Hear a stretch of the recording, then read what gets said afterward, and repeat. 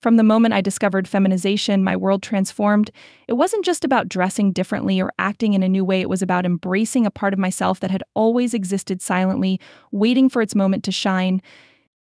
It started with simple curiosity, exploring the realms of clothing and makeup that I had always been told were not for me. The soft swish of a skirt, the delicate click of heels on tile, each step was a revelation. But it wasn't enough to just dress up at home. I wanted to embody this persona, to live it. That's when I found an intriguing opportunity, a chance to become a Sissy Maid. It seemed like the perfect way to merge my desires with something practical, even beneficial. Dressing up, serving, maintaining poise and grace, it was all part of the package. So I sent an email to the address I'd found on a flyer, the one promising guidance and hormones, if that was the path I chose. The reply was swift, setting up a meeting with a woman who ran a service for people like me, people who wished to embrace their femininity in a traditional service-oriented role. The training was rigorous, learning to balance a tray while in heels, mastering the art of impeccable cleaning, and above all, understanding the dynamics of the role I was taking on. It was challenging yet exhilarating.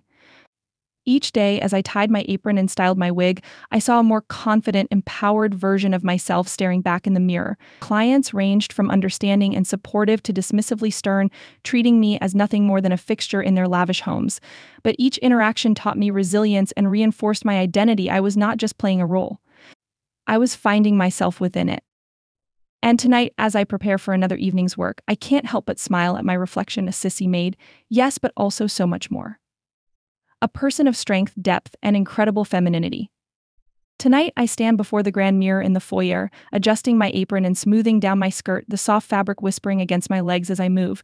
The house is quiet, the silver gleaming under the dim lights, and the faint smell of lavender from my earlier cleaning lingers in the air. It's these small, seemingly mundane moments that resonate with a profound sense of accomplishment and belonging. As I hear the chime of the doorbell, signaling the arrival of the guests for this evening's dinner party, my heart flutters slightly with nerves.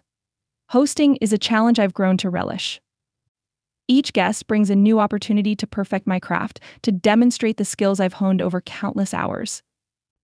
Good evening, I greet with a practiced smile, my voice steady despite the butterflies dancing in my stomach. I guide the guests into the dining room, ensuring everyone is comfortable, offering drinks with a steady hand. Compliments on the ambience and the impeccable state of the home are directed towards me, and each one feels like a small victory, a sign that I am excelling in my role. During dinner, I move silently around the table, refilling glasses and attending to needs before they are even expressed. There's an art to anticipating, to being present yet unobtrusive, and I've learned to navigate these nuances with a dancer's grace. Later, as the guests retire to the lounge, I begin clearing the table. Alone with my thoughts, I reflect on the path that led me here. I used to fear these moments of solitude, worried that doubt would creep in and convince me that I was out of place. But those fears have faded, replaced by a quiet confidence. This role, though often relegated to the background, has allowed me to step into the spotlight of my own life, to be the protagonist in a story of transformation and self-acceptance. As the night winds down and the last guest departs with a gracious thank you, I close the door gently behind them and allow myself a moment of pride.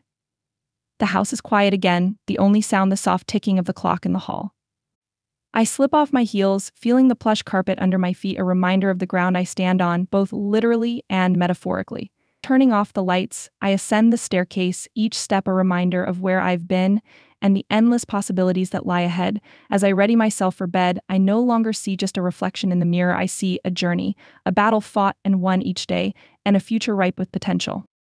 As I drift off to sleep, I dream not of being anyone or anything else, but simply more of who I am, embracing the complexity of my identity with each passing day. For in this role, in this life, I have found not just an occupation, but a calling, a way to be utterly, irrevocably, joyously me.